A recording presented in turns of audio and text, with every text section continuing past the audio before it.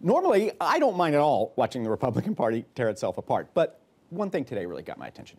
Every patriotic American ought to be appalled to hear what Ted Cruz said when he insulted John McCain and Bob Dole. These are two genuine American war heroes, and yet the junior senator from Texas, who, by my estimation, never served in the U.S. military or even in the Canadian Army of his country of birth, he claimed that these war heroes were not principled.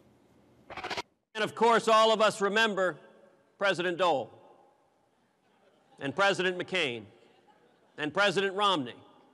Now look, those are good men, they're decent men, but when you don't stand and draw a clear distinction, when you don't stand for principle, Democrats celebrate.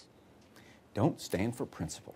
Well, today, Bob Dole, a 90-year-old war hero from the greatest generation who fought and bled for our country in World War II, fired back. He said this: Cruz should check my voting record before making comments. I was one of President Reagan's strongest supporters.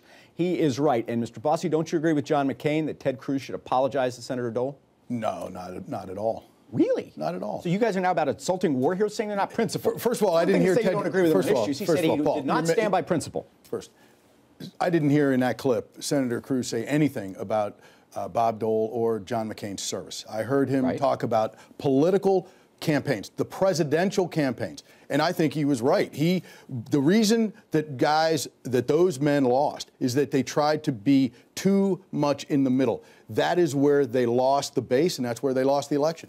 Music to my ears, because elections are one in the middle. Let me tell you, Mr. Bossie's conceding the center to my party, and I hope it's Hillary Clinton.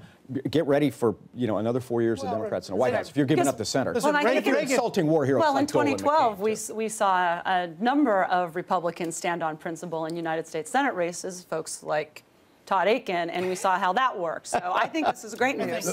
Those are different.